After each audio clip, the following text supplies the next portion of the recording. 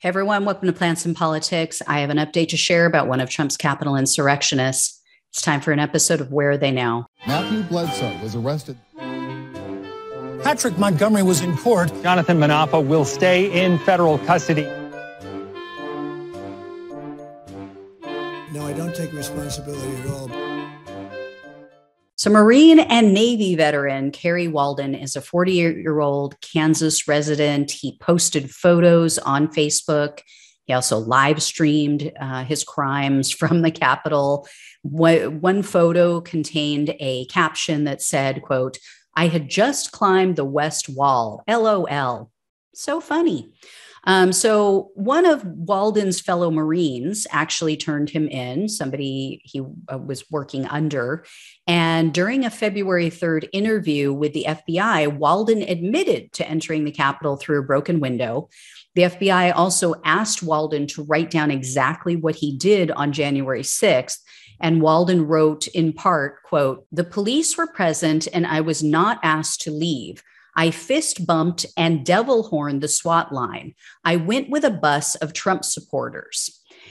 He continued his cooperation with the feds by sending them copies of photos and videos that he had taken at the Capitol. So he was actually, pretty good about going along with everything and trying to do what he could to cooperate. So Walden was arrested on May 28th. He was charged with the basic 4 misdemeanors because there was no evidence that he took part in any violence or vandalized any property. And Walden was charged with entering a restricted building or grounds, disorderly conduct, 2 counts of that, 1 count of parading or demonstrating in a Capitol building. So he pleaded guilty to that last misdemeanor, as we've seen with so many of these other people. And that was in October of last year. So he was looking at a sentence of up to 6 months in prison, anywhere up to $5,000 in fines. It could be either or both. And then at his sentencing hearing, Walden apologized. And I have to say, it's probably one of the more sincere and selfless apologies that I've heard. Walden told the court, quote, "If I could take it all back, I would. I didn't see a lot of what happened I saw on TV when I was there. It was a terrible day, and I'm really ashamed of myself that I was a part of that." So it seems that he gets that there was stuff going on that day that he wasn't aware of. And now that he knows the whole thing was wrong. And although prosecutors admitted, like I said, he didn't harm anyone, he didn't destroy anything, they argued that apparently Walden took a gas mask with him. So they said, he wore it inside of the building. So he at least seemed to be prepared for violence on January 6th.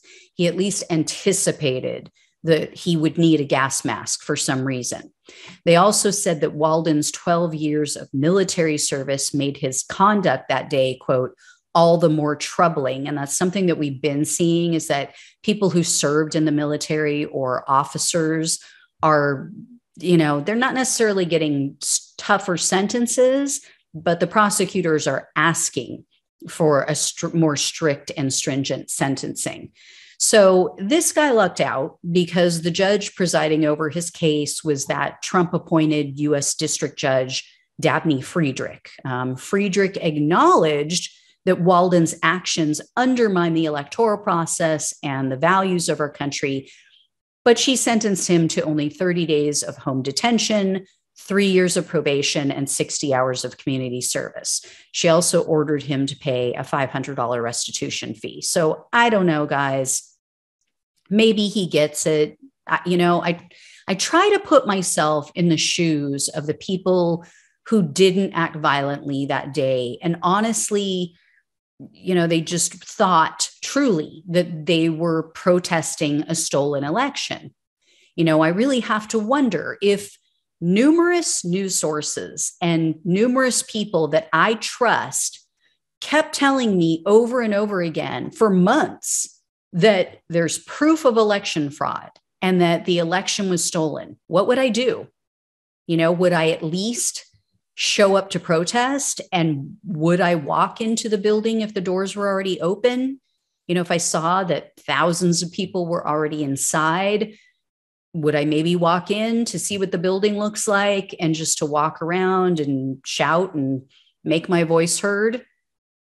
The truth is, I probably would. I have to say that. Now, the difference is, I think, that the news sources and the people that I trust would never do something so unethical, so dangerous, and so selfish. And that's the difference.